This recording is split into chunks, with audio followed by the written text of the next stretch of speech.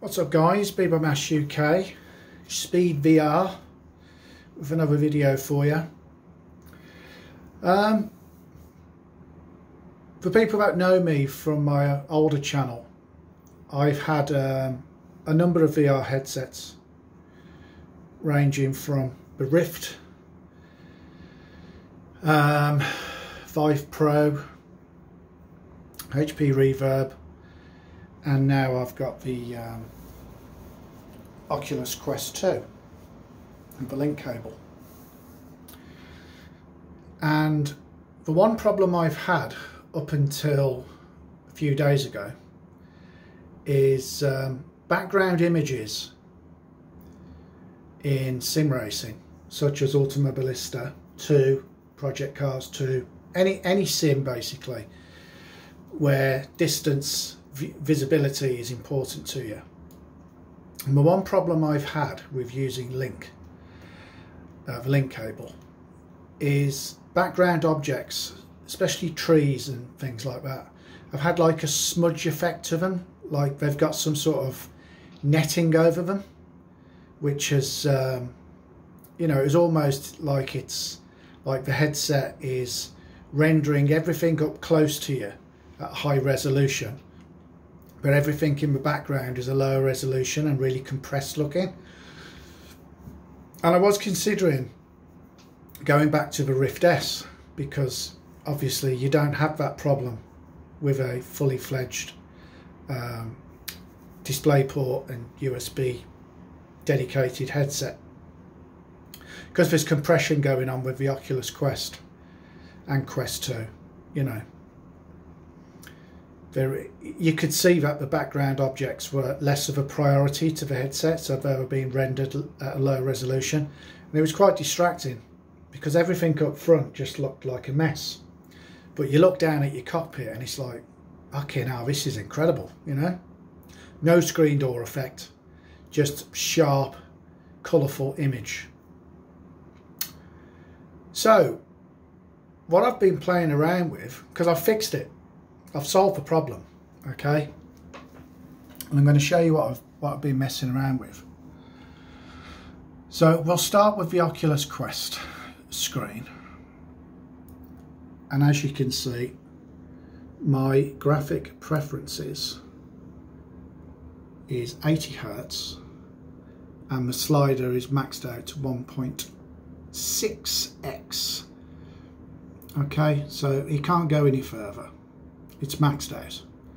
And by the way, I'm running a 3090, so you know what I'm like. If I've got the best graphics card in the world, there's no way I'm skimping on settings. But you're probably asking yourself, well, why 80 Hz? Well, to me, I can't see a difference between 80 and 90 Hz. So I'd rather have the 10 frames back in the pot and up the settings in the game itself, or the sim. If you're really sensitive to motion sickness, you'd probably want to be lowering your graphic settings in the game and targeting a constant 90 Hz. Okay, but that's just my preference. So 80 Hz, sliders fully maxed out. So that's all you do as far as the Oculus headset goes. So we'll get rid of that.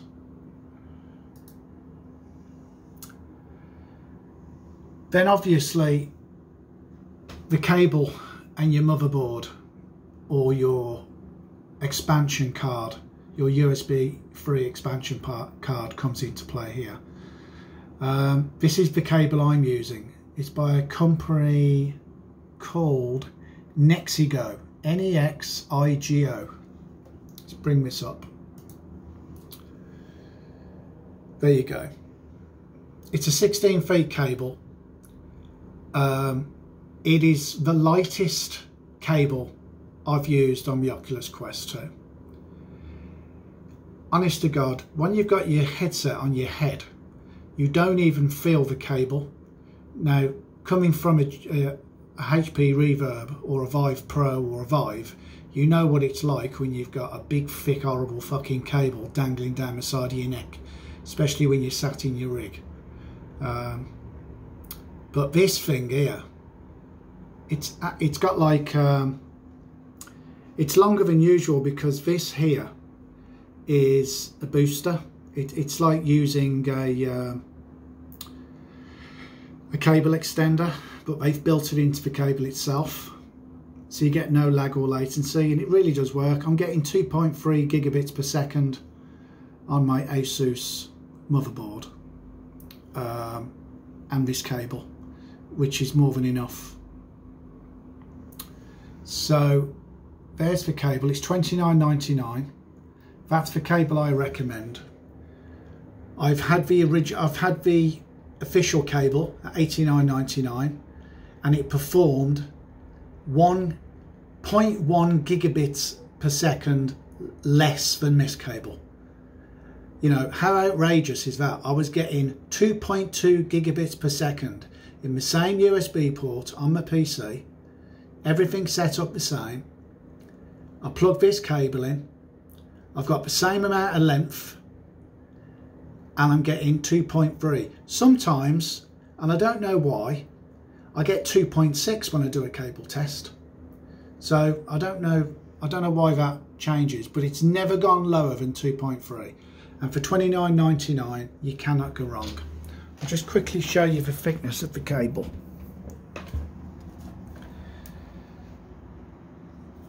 Right, honestly, it is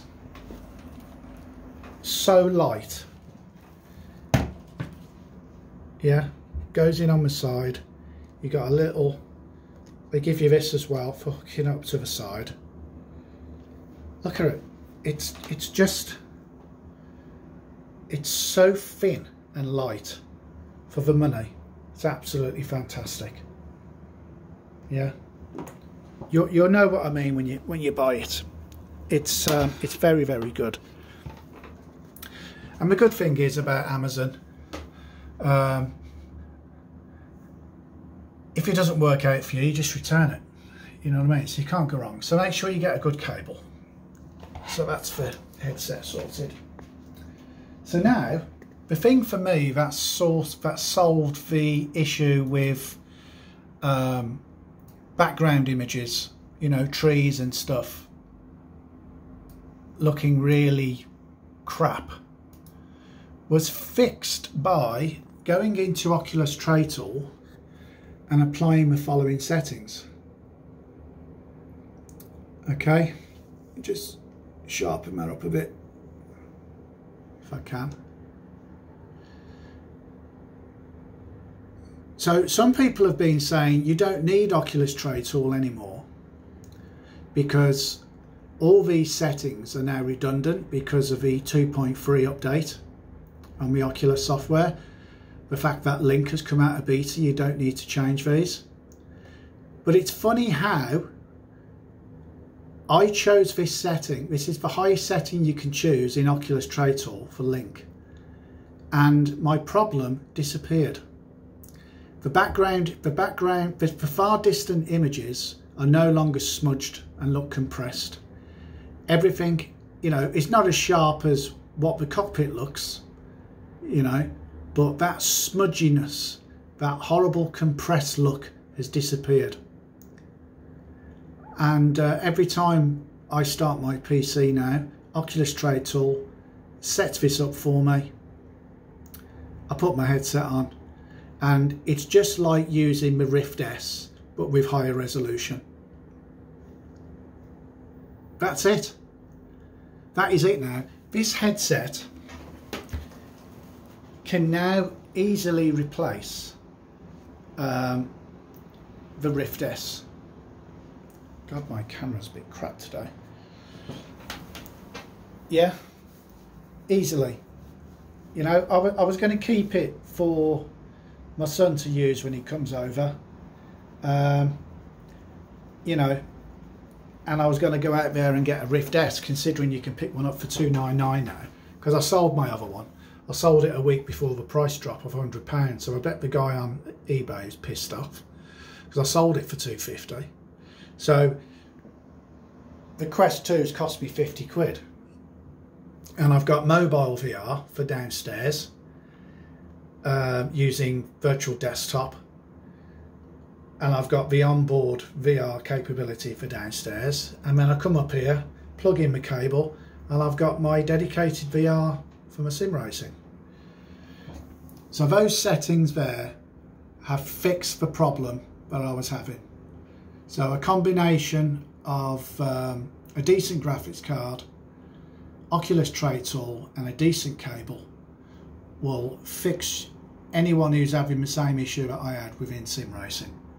Elite Dangerous looks a lot better, the stars, everything. I'm yet to try Microsoft Flight Sim. I'm going to try that later tonight, but it's back to work tomorrow, so I'm all fucked off about that. But yeah, that's how you fix the problem. So you go from having a background image smudging like that to like this, you know, nice and crisp. I'm just using my desktop as an example, but there you go. So try the settings, let me know what you think, and if you got any questions, put it in the comments and I'll answer it later.